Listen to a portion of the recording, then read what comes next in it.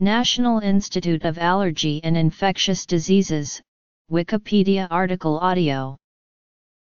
The National Institute of Allergy and Infectious Diseases is one of the 27 institutes and centers that make up the National Institutes of Health, an agency of the United States Department of Health and Human Services.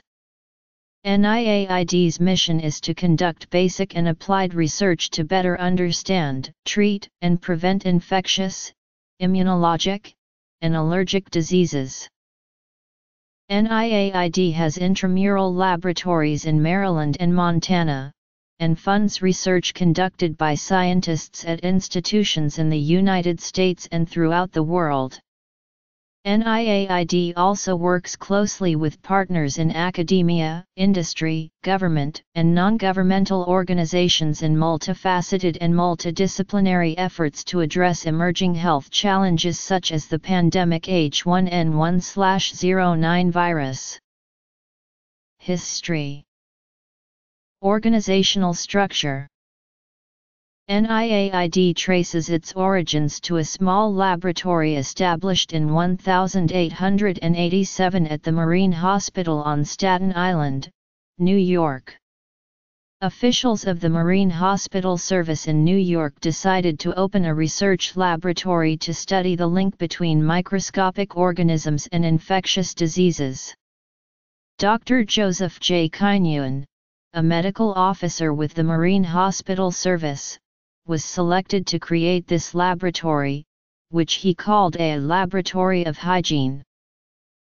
Kynewen's lab was renamed the Hygienic Laboratory in 1891 and moved to Washington, D.C., where Congress authorized it to investigate infectious and contagious diseases and matters pertaining to the public health. With the passage of the Ransdell Act in 1930, the Hygienic Laboratory became the National Institute of Health. In 1937, the Rocky Mountain Laboratory, then part of the United States Public Health Service, was transferred to Division of Infectious Diseases, part of the NIH. In mid-1948, the National Institute of Health became the National Institutes of Health with the creation of 4 new institutes. On October 8, 1948, the Rocky Mountain Laboratory and the Biologics Control Laboratory were joined with the NIH Division of Infectious Diseases and Division of Tropical Diseases to form the National Microbiological Institute. In 1955, Congress changed the name of the National Microbiological Institute to the National Institute of Allergy and Infectious Diseases to reflect the inclusion of allergy and immunology research. That change became effective on December 29, 1955. NIAID is composed of the Office of the Director, 4 extramural divisions, and 3 intramural divisions. Research priorities. The Dale and Betty Bumpers Vaccine Research Center is composed of 4 laboratories and 2 programs. NIAID's research priorities are focused on achievements. NIAID's mission areas are: NIAID has established a reputation for being on the cutting edge of scientific progress both through its intramural labs and through the research it funds at academic institutions. For example, NIAID collaborations with various partners led to the development of FDA-approved vaccines for influenza, hepatitis A, and rotavirus. NIAID also was instrumental in the development and licensure of acellular pertussis vaccines, conjugate vaccines for Streptococcus pneumoniae and Haemophilus influenza type B or HIB, and a preventive therapy for respiratory syncytial virus or RSV. Additionally, NIAID partnerships with industry and academia have led to the advancement of diagnostic tests for several important infectious diseases, including malaria, tuberculosis, and norovirus. NIAID is a recognized pioneer in the study of HIV/AIDS and has helped improve standards of care of HIV-infected people in the United States and abroad. For example, its research on mother-to-child transmission of HIV has paved the way for new health interventions that have saved many lives. In 1994, a landmark study sponsored by NIAID demonstrated that the drug AZT, given to HIV-infected women who had little or no prior antiretroviral therapy, reduced the risk of MTCT by 2/3.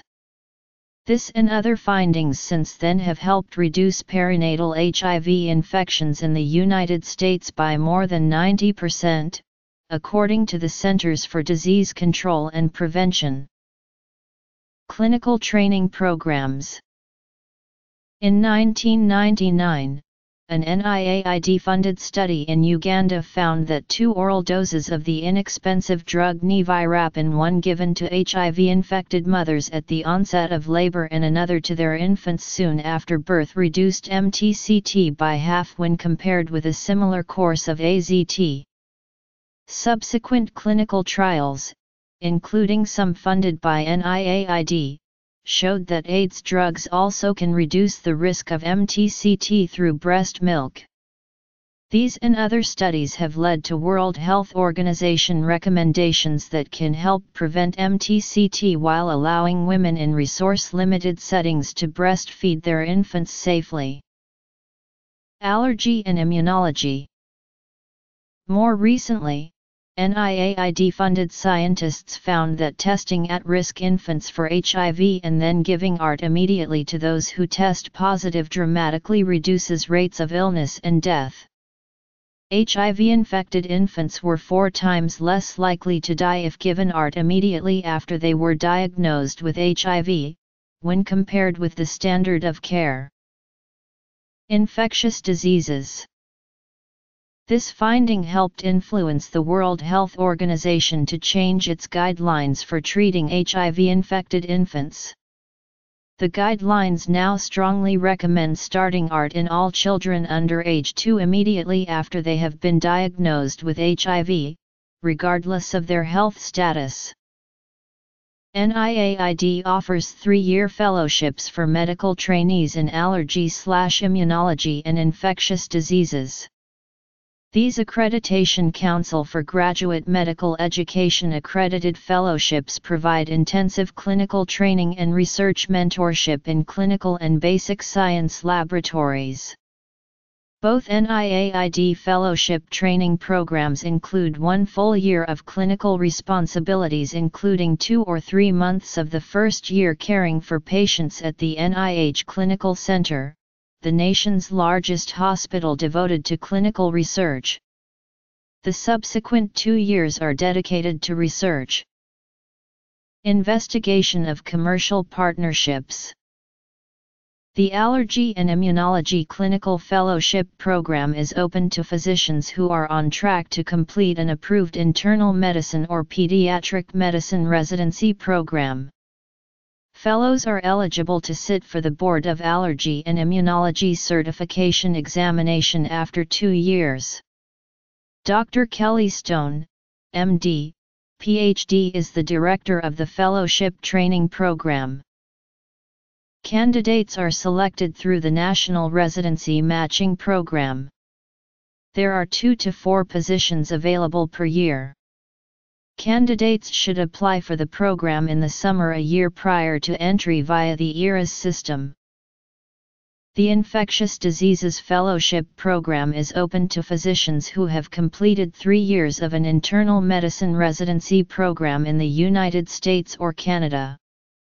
Fellows are eligible to sit for the ABIM Infectious Disease Certification examination after 2 years.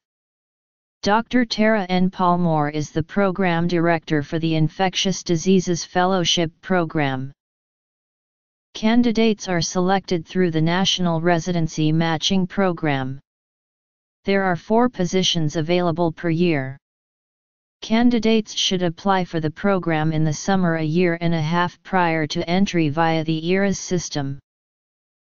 On June 10, 2011, the Office of Inspector General published its results from an audit of a contract between the NIAID and the University of California at San Francisco, which read in part: Antibacterial Resistance Partnership.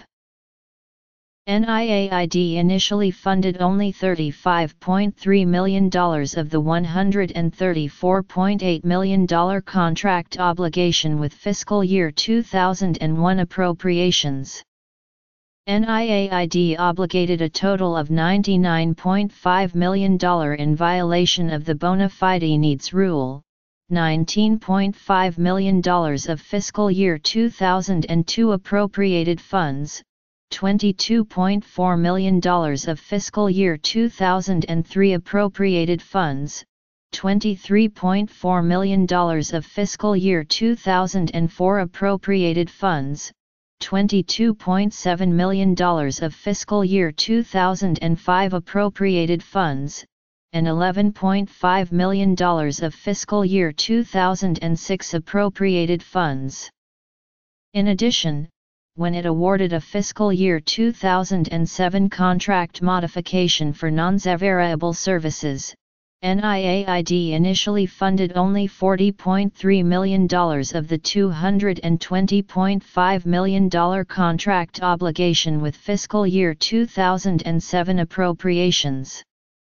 Because the contract was a non-variable service contract, which represents a single undertaking and provides for a single outcome, NIAID was required to record the full amount of the contract using fiscal year 2001 or fiscal year 2007 appropriated funds.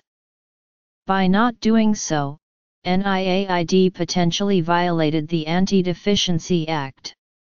NIAID complied with the purpose requirements of appropriations statutes. In written comments on our draft report, NIH agreed that an Anti-Deficiency Act violation had occurred but did not concur with our findings and recommendations regarding the characterization of the contract as a non-variable service contract. While the contract may contain severable elements, we maintain that, on balance, the contract is non-variable. We determined that the contract was overall non-variable based on the language describing the tasks included in the statement of work. Immunology Laboratory, Viral Pathogenesis Laboratory, Virology Laboratory, Vaccine Production Program Laboratory, Clinical Trials Program, Translational Research Program. On September 21, 2011, the OIG published its results from two separate audits of NIAID contracts with Avashia Biologics Limited and Nexbio, Inc. The reports read in part: Our review found that during fiscal years 2003 through 2009, NIH's National Institute of Allergy and Infectious Diseases did not comply with the time and amount requirements specified in appropriations statutes in administering Contract N01AI3-0052 with Avashia Biologics Limited. NIAID funded only $40.0 million of the $71.3 million initial contract obligation with fiscal year 2003 appropriations. NIAID obligated a total of $31.3 million in violation of the bona fide needs rule, $26.0 million of fiscal year 2004 appropriated funds and $5.3 million of fiscal year 2005 appropriated funds. Because the contract was for non-variable services, NIAID was required to record the full amount of the contract using fiscal year 2003 appropriated funds. By not doing so, NIAID potentially violated the Anti-Deficiency Act. Our review found that during fiscal years 2006 through 2009, NIH's National Institute of Allergy and Infectious Diseases did not comply with the time requirements and may not have complied with the amount requirements specified in appropriations statutes in administering Contract HHSN 266-2006-00015C with Nexbio, Inc. NIAID funded only $19.8 million of the $49.8 million contract obligation with fiscal year 2006 appropriations. NIAID obligated a total of $20.0 million in violation of the bona fide needs rule, $10.0 million of fiscal year 2007 appropriated funds and $10.0 million of fiscal year 2009 appropriated funds. NIAID planned to obligate future year appropriated funds as well. Because the contract was a non-variable service contract, NIAID was required to record the full amount of the contract using fiscal year 2006 appropriated funds. By not doing so, NIAID potentially violated the Anti-Deficiency Act. NIAID complied with the purpose requirements of appropriations statutes. We recommended that NIAID deobligate $10.0 million of fiscal year 2007 funds and $10.0 million of fiscal year 2009 funds, record the remaining $30.0 million of the $49.8 million contract obligation against fiscal year 2006 funds, and report an Anti-Deficiency Act violation if fiscal year 2006 funds are not available. NIH concurred with the findings that the contract is non-variable and that it should have been funded at the time the contract was awarded. NIH said that the Department of Health and Human Services would report the violation as required. NIH did not address our recommendations to correct the improper funding for the first 4 years of the contract.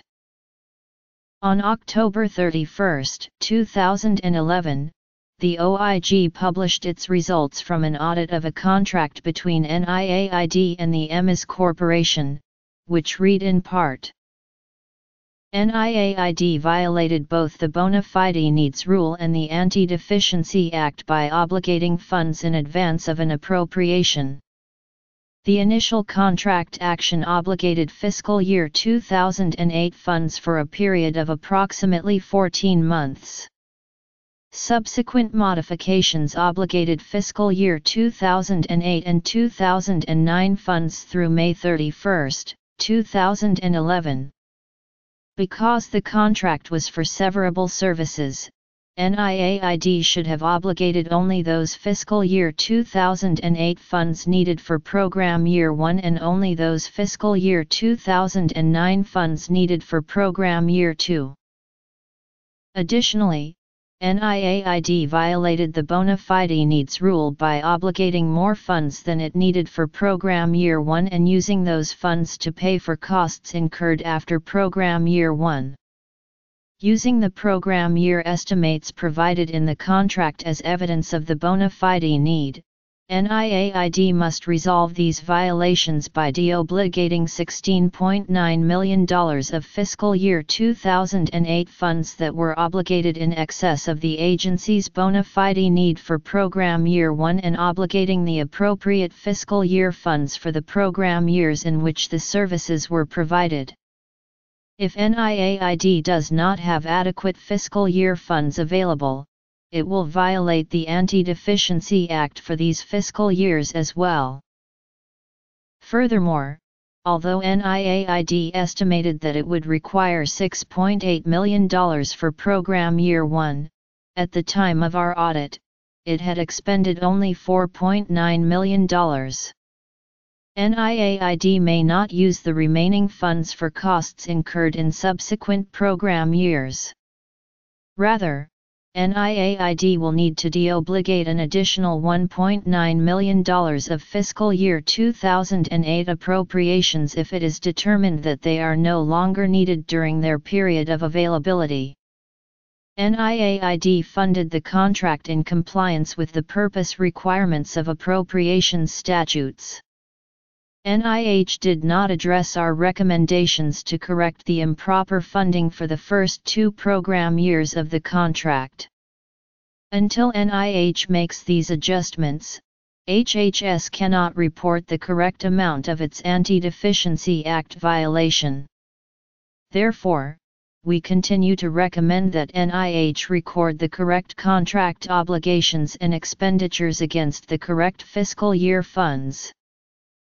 Vaccine News Daily reports that Duke University received a $2 million award to start a clinical research network focused on antibacterial resistance, partnering with NIAID to do a leadership group. The group and clinical trials will be headquartered at Duke University. NIAID will help lead the trials to test diagnostics, examine best practices in infection control programs to prevent the spread and development of resistant infections, perform clinical trials to optimize currently licensed antibacterial drugs to reduce resistance risk, and conduct early-stage clinical evaluation of new antibacterial drugs.